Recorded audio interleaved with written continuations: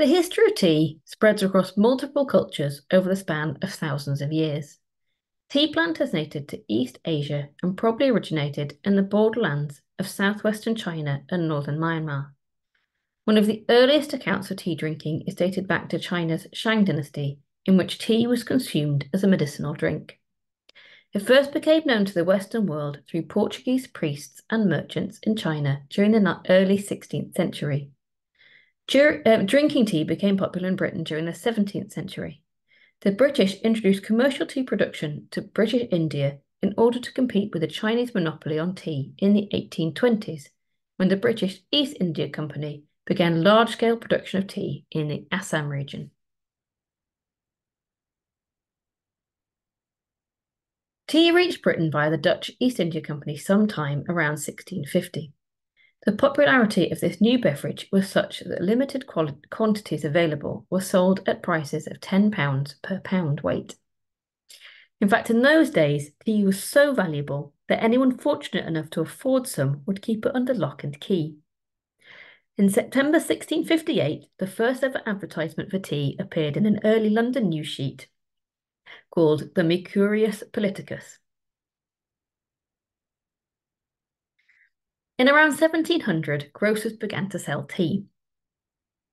A common practice was to mix dried leaves with it to bring the price down, to raise the profit. However, the government of the time soon put a stop to that. By 1785, there were 30,000 wholesalers and retailers in Britain who were registered as tea merchants.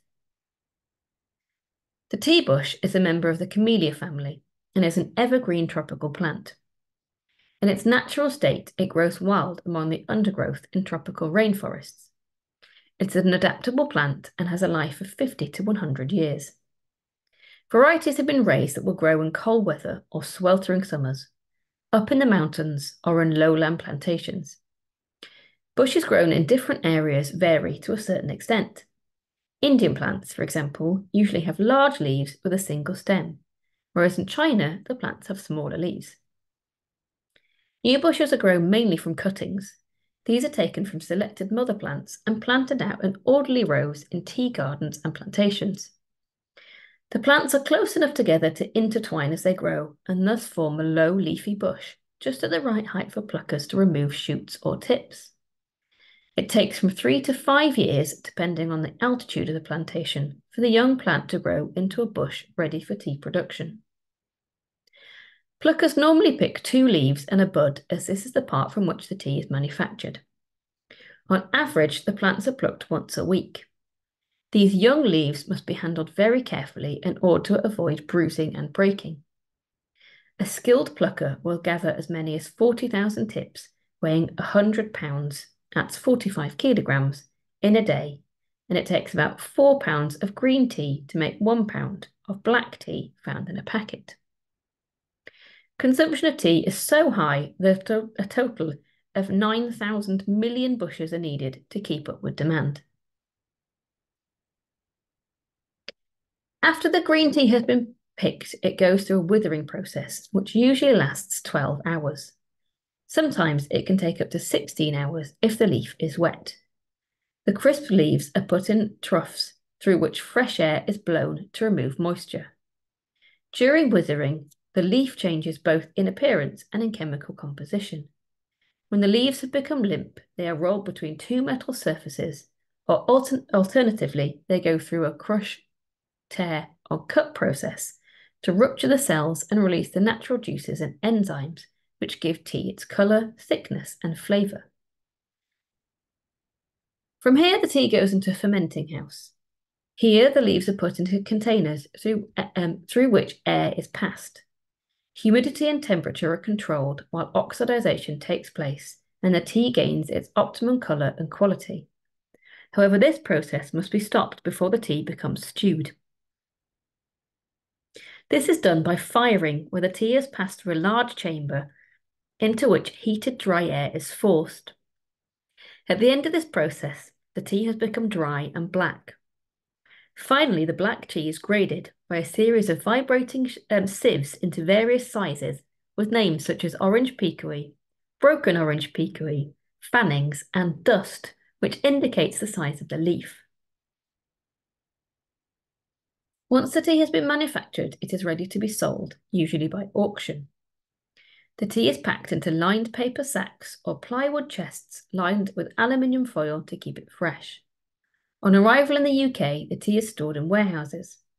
Samples are taken from the chests and sacks from small holes from the suppliers to taste. Sainsbury's suppliers have very specific blend and weight requirements. They will buy the necessary different teas and blend them. Popular brands of tea sold at Sainsbury's can be a blend of as many as 30 different teas. Skilled blenders mix together the various teas that they have available to produce the same blend all year round. In this way, favourite brands always taste the same, even though the teas in it will change depending on the time of year and availability. Each blend includes tea to give it strength, flavour and colour. It is the blender's responsibility to retain the flavour and quality of a blend, even though the original teas change with the season. When the recipe for a blend is reached, the details are passed on to the factory, who then combine the correct proportions in a large blending drum. This revolves and thoroughly mixes all the different teas. The blend is now ready for packing into packets or tea bags. For packets, the tea is put into a hopper from where it is carefully measured. A machine fills and seals each packet and checks the weight. Tea bag tea is fed into specifically designed machines which fill thousands of bags each minute, then packs them into cartons. At the turn of the 20th century, Sainsbury's was a provision merchant specialising in dairy and fresh provisions, whereas tea was the domain of the retail grocer, who prepared dry, often imported goods for sale, blending teas and spices and roasting and grinding coffees, often to closely guarded recipes. By the late 19th century, the exclusive image of the high-class grocer had begun to change. The abolition of imported duties had made many groceries, particularly tea and sugar, affordable to many people. Thomas Lipton's introduction of cheap, ready-packed tea into his shops in 1889 had helped to break down the historic boundaries between the provision merchant's trade and that of the grocer. In 1903, John James Sainsbury acquired a number of shops from another chain retailer, Thomas Deacock, who had left the food trade to help run Tottenham Hotspur Football Club. One of these, at 12's Kingsland High Street, sold teas, sugar, coffee, cocoa, canned fish and fruit. And John James decided to add all of these grocery products to Sainsbury's growing product range. Recognising the expertise required for the selection and blending of tea, John James approached George Payne and Company, tea merchants of Tower Bridge. George Payne was a great friend of the founder, and together John James and George selected different blends, identified by the coloured seals on the packets. Red Label, Blue Label and Green Label were launched at the opening of the Ealing branch in March 1903. The new product line proved popular, and by the end of July, sales were well over £900 weight per week. For this achievement, the Ealing branch won a prize of £20 for the highest sales of tea at any Sainsbury's shop. The highest sales of anything at a Sainsbury's shop.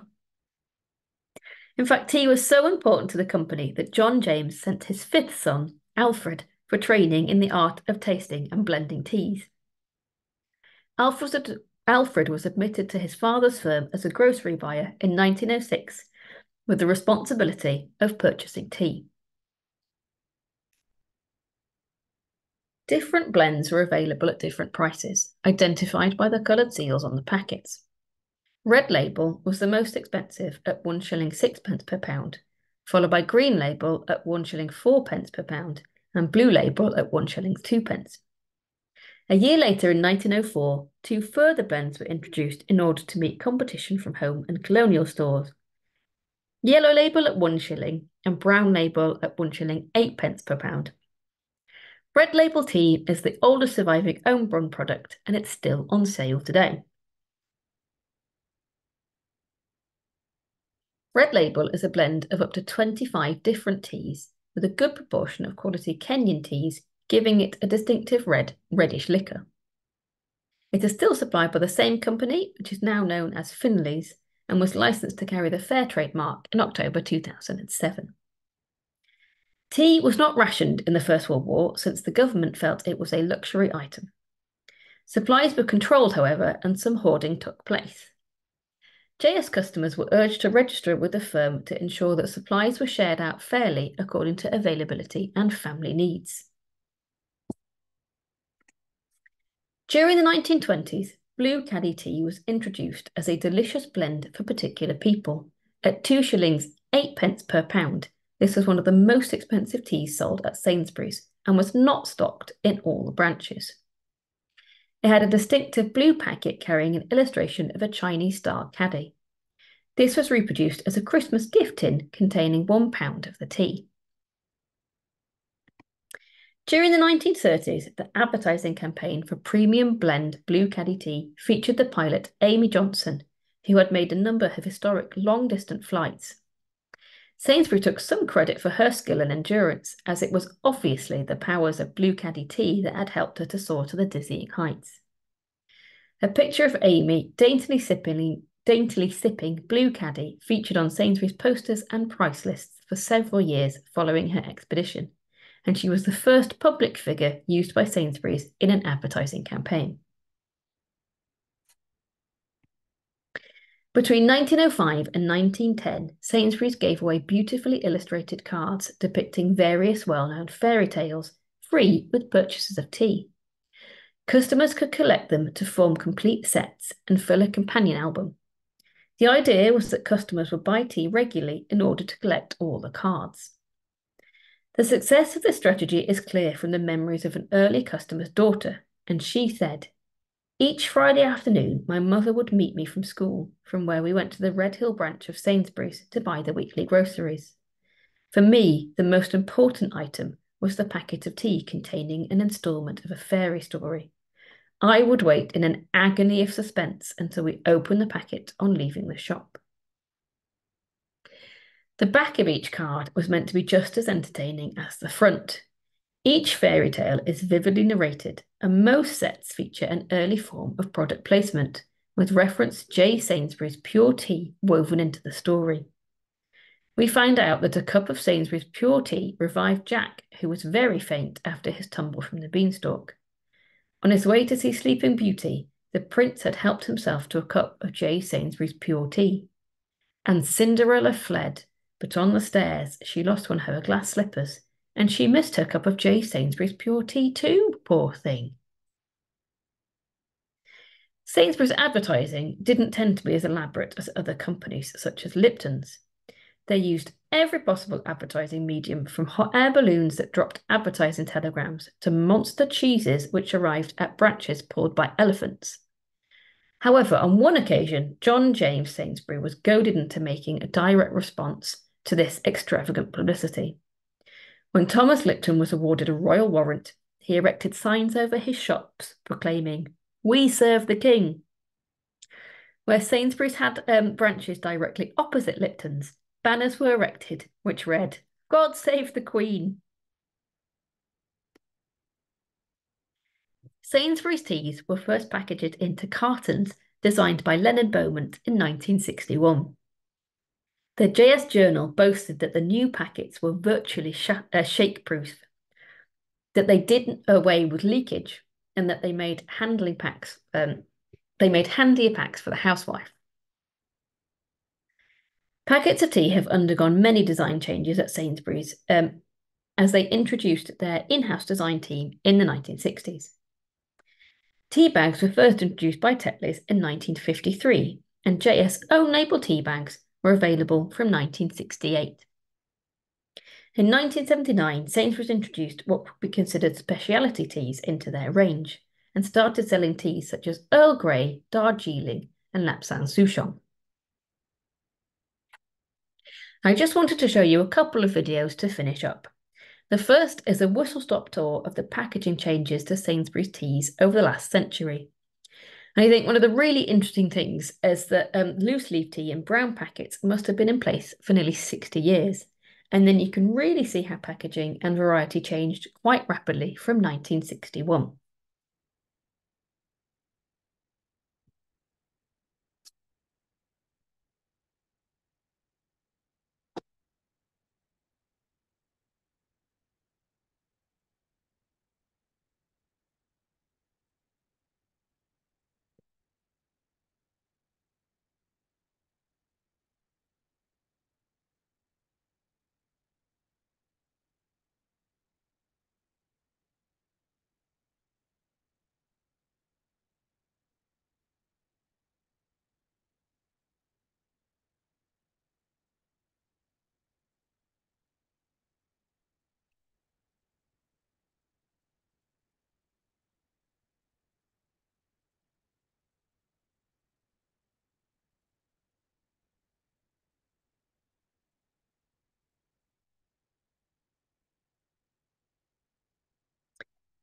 And the final video is a snippet of a 40-minute long film from the press team at Sainsbury's, produced in 1984. This film features Jane Babbage, who was Sainsbury's home economist, giving a talk to a women's group in Bath. This particular section is about how Sainsbury's makes its red label tea. You might like to have a cup of tea. The red label tea is probably our most popular one, and obviously we sell it in different sizes as well as in tea bags. I always prefer the taste of loose tea myself, and I think it's better value for money anyway. And it's surprising the number of groups that I go to and find that when they're making the tea at the end of the talk, it's nearly always red label Sainsbury's tea. Whether or not it's specially for me, I don't know, but it's always very nice indeed.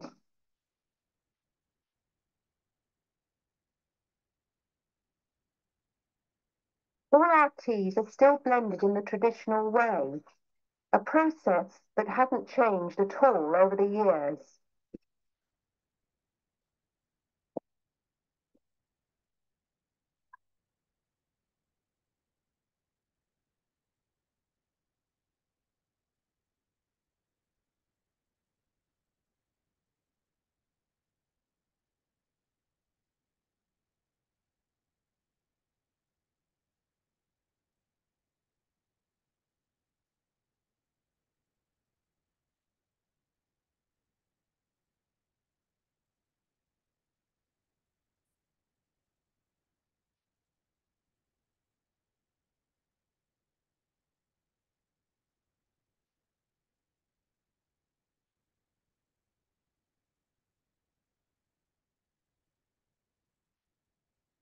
Recently, I was lucky enough to go and see John Sturgeon, who does all our blending, to try and pick up some of his secrets. Right, brisk, good colour. 40 chest of gut and ball. Right, full strength, good colour. John, tell me what you're doing. At the moment, we're assessing these teas, which were bought in auction, the red label tea bag. And then we'll go through afterwards and make the quantities we require for the blend. Just of the same. What colour? How many teas go into red label blend? Approximately 27 different teas. The teas vary from country to country and from garden to garden and even from week by week. And we have to discard those. And this is why we taste these teas. The actual blend should stay the same year in and year out. Big out, 100 chest, 3 chests. Bombay, 20 chest. We'll leave that for the moment, have a half and half. Sanganya, 120 chest. 2 chests of that one. Sasiba, 20 chest. 1 chest of that, that's got the flavour. Sasiba, 20 chest. Now we'll leave that one for the moment. Letting go, 40 chest. The rest of the we'll leave that.